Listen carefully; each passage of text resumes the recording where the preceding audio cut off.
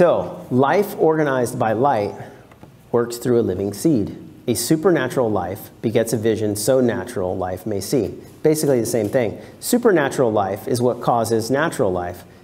Everything that's supernatural for us is light that we are unaware of. As soon as supernatural vision, we become aware of it, it's now natural. So life and light offer us the way to see. The word seed is the completion of the word see. The language crystal is the sphere that contains the universe. Well, naturally, it's going to be a sphere because the universe is a whole. It's the one verse. It can't be broken up.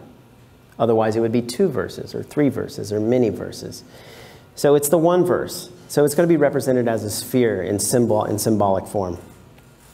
The crystal ball, the sphere, where the light emitted from the pineal gland forms the word, the inner light.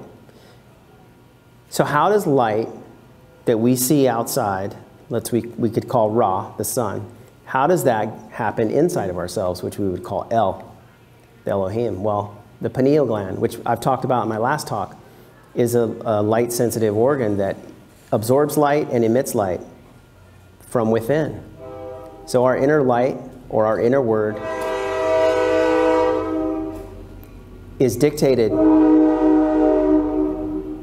by how we see ourselves inside, how we see inside. Lawrence William Lyons.